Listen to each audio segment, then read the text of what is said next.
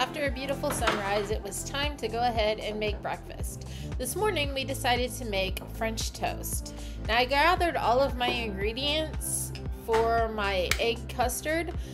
I started with 2 eggs, but technically I wanted 3, and you will see where I added in my 3rd egg. So you want 3 eggs, about a cup of milk, a teaspoon, use your heart and measure, of vanilla. You want about a tablespoon of sugar and a teaspoon of cinnamon, but I found cinnamon sugar in the cabinet, so I just kind of measured the whole tablespoon. And then you want to add a pinch of salt. You could use honey or maple syrup here in place of the sugar if you wanted. Then use a whisk and whisk all of that together. Now I was not a fan of her whisk, so I wound up swapping it out for a fork and had better luck getting all of my ingredients whisked together.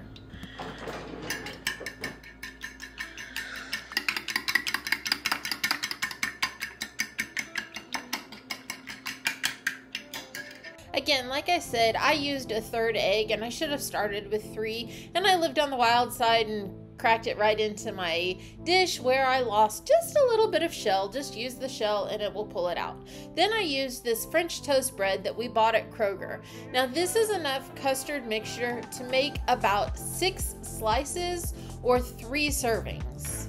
You want to place your bread into the custard mixture, let it soak up a little bit of the custard mixture, and then flip it over.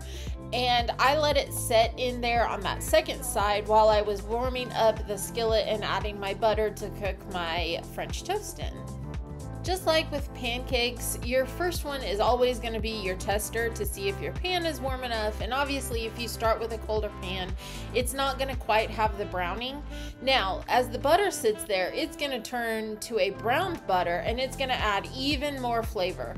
So let your mixture sit there until it cooks and sets those eggs, then go ahead and flip it.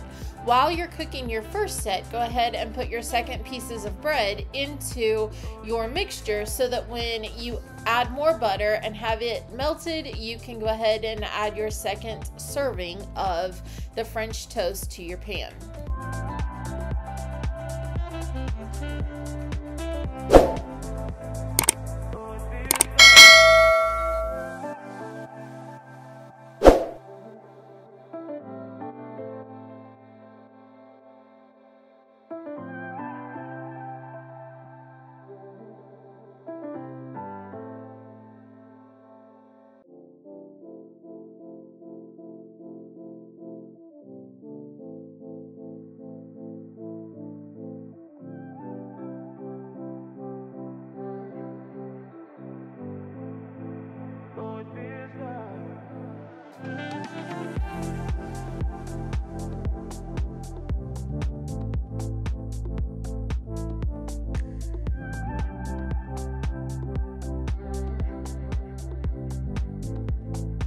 Now it is time to add your topping.